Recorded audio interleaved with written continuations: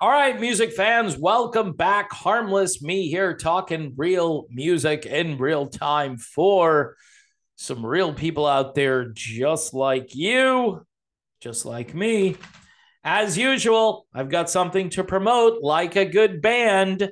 State cows are there. I like how I did that. All right. High and Dry is their latest effort. Another band from Sweden, Steely Dan, Toto in Chicago. In fact, in the past, they've had a few very special guests, including Jason Scheff and Bill Champlin and Michael Landau. I mean, this is some really cool stuff right here, and well produced, very melodic, very boat worthy. So if you have a nice yacht, you have the yacht and you're gonna go out with Lovey. You're gonna do the yacht thing. Right here, State Cows are there for you. Speaking of Chicago, which this has some Chicago tendencies, I just got through watching this stellar propaganda documentary. It wasn't propaganda, not total propaganda. Chicago, the last band on stage. They make it sound like, we were under nuclear attack, and Chicago, at the very last minute, decided to stop going on stage, but they were the last band to do it.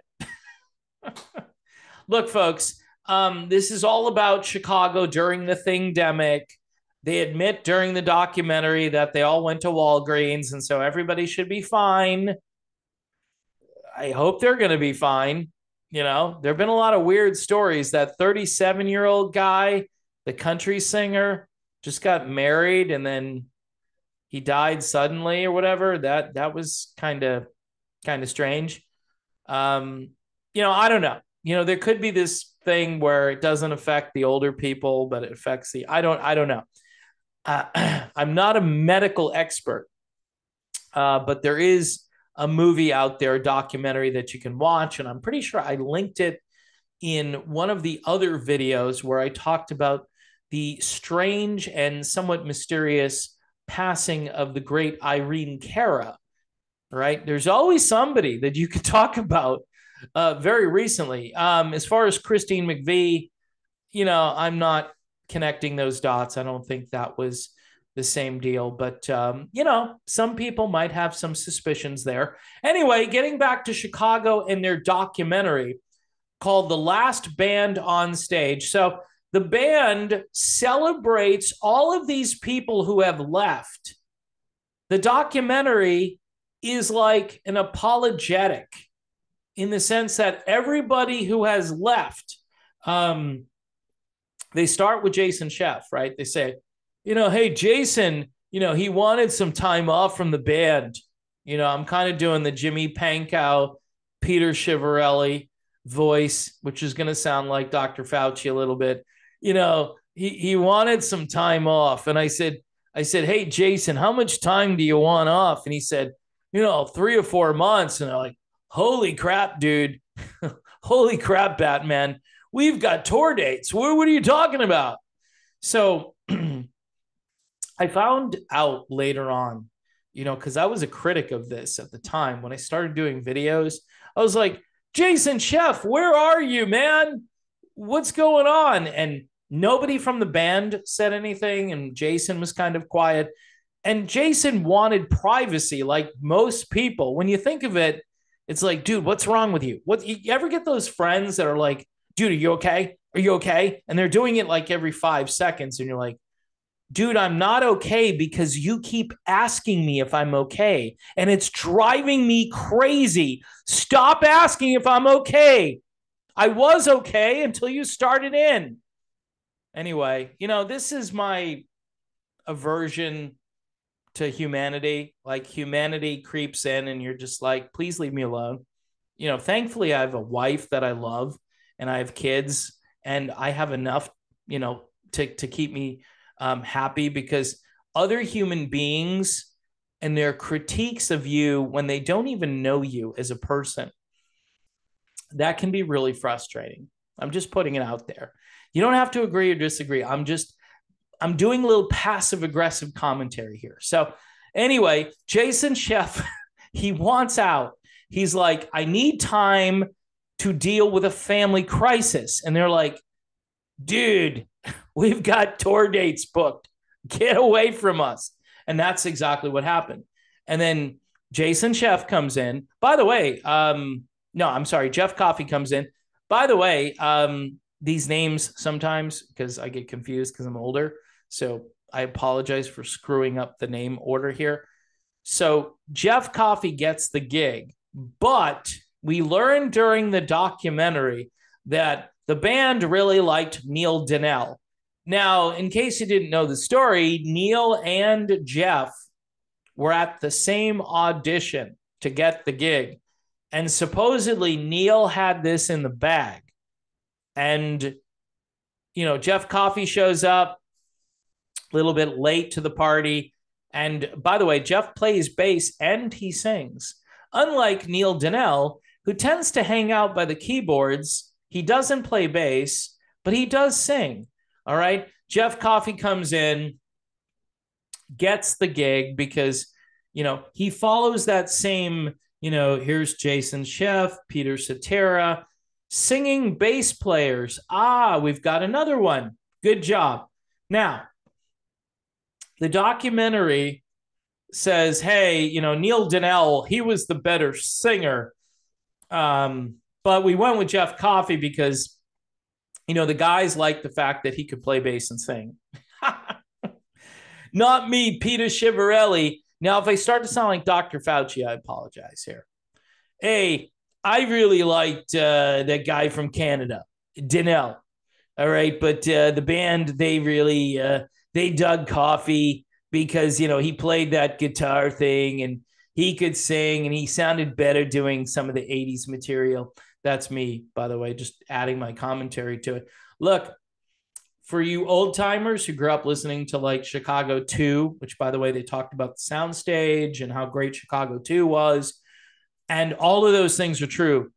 And the band apparently had to go back in time and kind of learn that stuff. I know Jeff Coffey spent a lot of time really getting into Chicago 2, and he was great during that whole soundstage concert period, and he worked really hard. You could tell the dude was meant for that gig, right? But something went wrong. Now, I'm going to say something, and it's just because I have this platform and I can do it. I know why Jeff Coffey left Chicago. I know he left. They didn't fire him. He left. I know why. I know at least one reason why he left, and it's pretty depressing. Let me just say something about the environment in the band. It's not the greatest work environment, apparently. If the hierarchy, if the head honchos, if the old timers don't like something that you're doing, they're going to overrule you, which is kind of a shame because Jeff Coffey was a tremendous talent. Now, getting back to the documentary, which focuses on all of the changes and somehow manages to celebrate those changes and make it like a hallmark of the band. Well, Terry Kath, who was involved in a very unfortunate accident, we'll say it that way, could have been something else. I know there are a lot of conspiracies out there, but we'll just go with the narrative. Okay, it was an accident. Terry did something, and that was the end of Terry. Now, since that point, the band has been a bit of a revolving door. Donnie Dacus, Dwayne Bailey, Chris Pinnock, all of these guys, they had a lot of trouble, and they admitted that, by the way, in the video. We just couldn't find a guy who plays guitar really well. Well, Dwayne Bailey played really, really well until he decided to hang out with Walt Perezator's daughter. And then Keith Howland became the guitarist, and he's really good, but he left the band too, and it's in the documentary. This whole last band on stage is really to talk about what happened during the Thingdemic, how Chicago coped with it, how they all went to Walgreens together and did the right thing, but yet they still couldn't get gigs. Then they finally got gigs. They thought they would never play another concert again. Hey, in 2020, I know this is crazy, but I think Sturgis happened in 2020. If Chicago wanted to go to Sturgis, which wouldn't have been the right music to be playing in Sturgis, I think the Sturgis people, though, would have respected Chicago for going and actually playing their music there. Instead, you got like 38 Special and a bunch of, country sounding folks going to Sturgis, maybe a few rogue heavy metal bands. I'm trying to think. I think Great White went to Sturgis. But in 2020, there were a few gigs. There weren't many, but the band made it sound like there were no gigs. There was nothing we could do. So, Lee went to his beautiful palatial home. That's Lee Loughnane in Arizona. Robert went back to California, and someone else went to South Carolina, and someone went to Ohio. And yeah, it was very dramatic. And we just kept watching the news. Kept watching the propaganda. That's the correct term, which they should be saying. And we realized that we weren't going to have a lot of gigs. And so we hung out and waited. And then, during the documentary, you hear about like, oh, Imboden, been in the band for 27 years, quits. Keith Howland, toward the end, he quits. Lou Pardini, whose brother or somebody in his family is actually the guy producing the documentary, he leaves. He leaves the band. And they don't say why these people are leaving the band. They just say, hey, change has always been a part of Chicago. And then again, you hear this part in there about Neil Donnell being, a better singer than Jeff Coffey, and we should have just picked him first. But when Jeff Coffey decided to leave, which, is kind of unfortunate since he was picked above the guy who was the better singer. No, but anyway, look, for you old timers who really enjoy like the 70s material, which I do, Neil Donnell does a really good job with the 70s stuff. And the band thinks he's kind of like a Peter Cetera clone. In fact, Lee Loughnane said he was better than Peter Cetera. No. Look, he would have to sing a lot better. He's a good singer, but he'd have to sing even better. He'd have to have a more unique tenor than he has, which Cetera had because he was in a fight and somebody broke his jaw. Right? I would say Jason Scheff, too, has a very original sounding tenor. And I would say Coffey is a guy who he's kind of like a chameleon. He can kind of do whatever you want him to do. He's kind of like Arnel Pineda. He can sing all kinds of different voices. Really talented. And he plays bass. Bill Champlin at a concert a couple of weeks ago said that Jeff Coffey was one of the most talented people he's ever worked with. All right, if I could drop this mic, I would drop it because coming from Bill Champlin, who's won a couple of Grammy Awards, Turn This Love Around, After the Love Is Gone. The guy's pretty talented, right? Bill Champlin sang on Chicago's fastest charting #1 songs. It's called Look Away. Anyway, it's just a little diversion. They didn't mention Bill, but they went through all of these people, Imboden leaves, Keith Howland leaves, Jeff Coffey leaves, Lou Pardini leaves, but the band continues on. We are better than No, you're not better than the Peter Cetera lineup. The 80s lineup with Cetera, the 70s. No, you're not better. You're different, but you're not better. And yes, you can still put on a good live show. Nobody's saying that you can't, But where's, Walt Perizader? Well, they did mention him. Finally, in this documentary, they say, hey, Walter had some heart problems, and this is before 2020, so we know they're legit.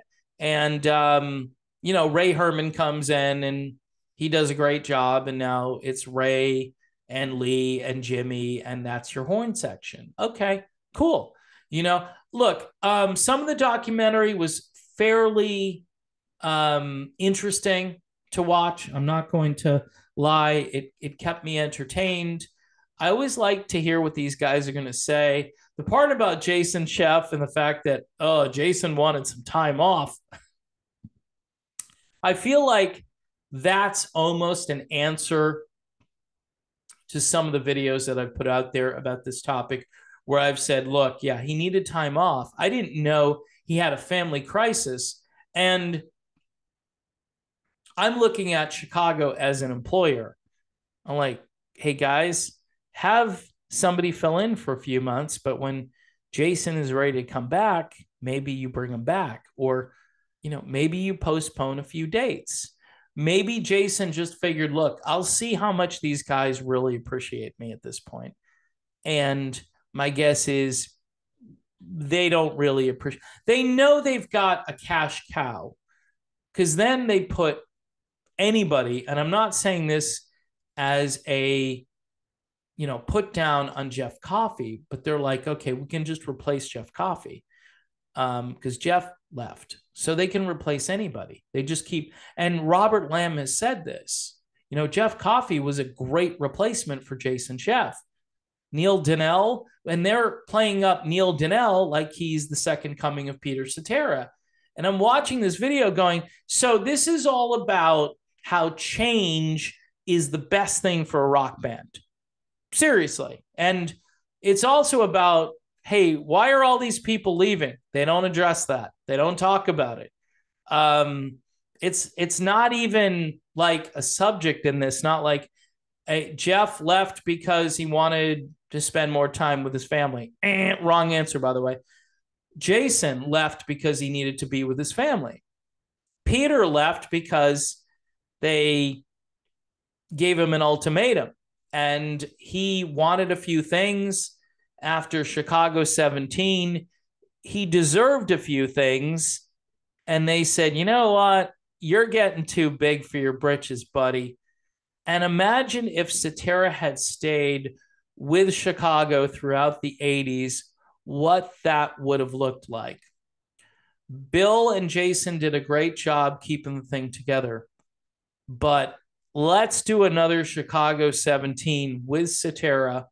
A lot of that material on 18, Peter Cetera would have been singing.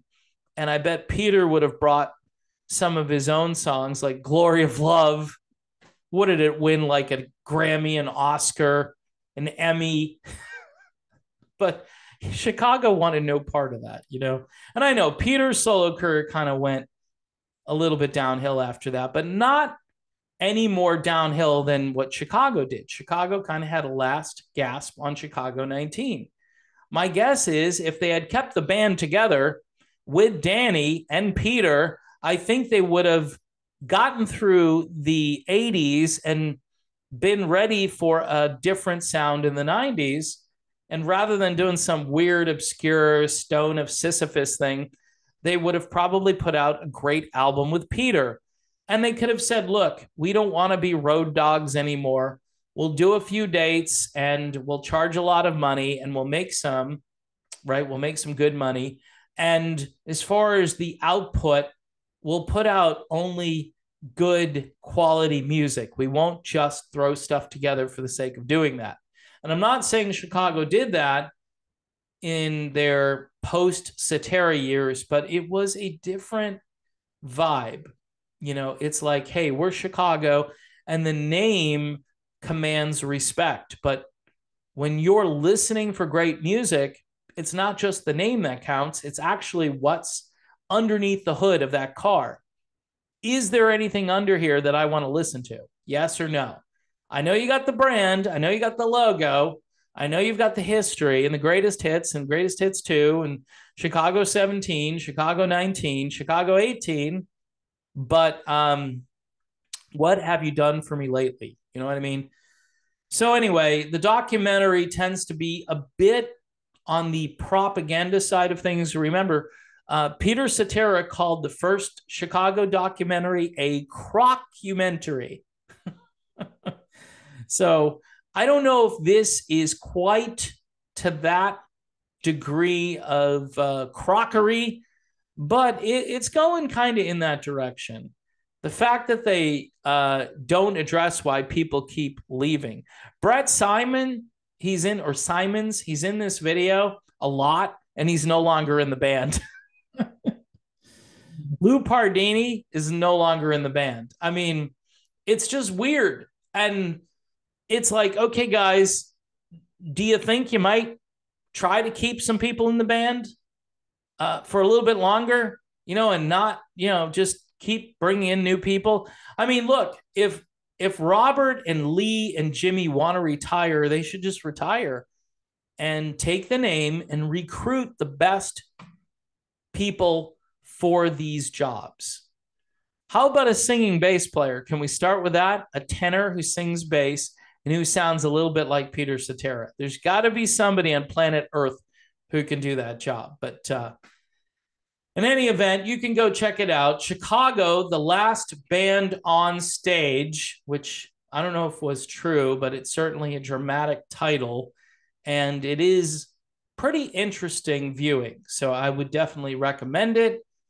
I don't agree with a lot of things in the video, but it shows you how good Chicago's management is. Peter Chivarelli, he's a Chicago, West Side Chicago genius. Let's put it that way. Really smart and really persuasive.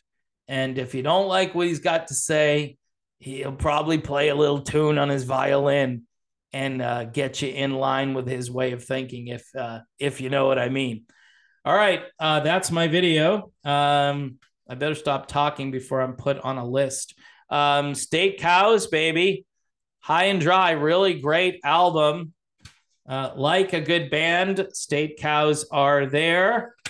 Check them out online on the usual streaming platforms. And if you like hard copies of albums, I think you need to go to Japan to order that. Yeah, that's the way things are these days, folks. People aren't buying CDs. It's really a shame. All right, I'm done with this video. Thanks for watching. Don't forget to subscribe to the channel. It's a new month. Patreon, $1 a month, $2 a month. Whatever you can afford. I know it's rough out there. What I'm hoping is that the government does another stimulus thing, and you can just take your stimulus money and just send it to me. I know it's not going to be very valuable, but if you send me a large quantity of it, then, I might be able to make ends meet. All right, people. See you soon.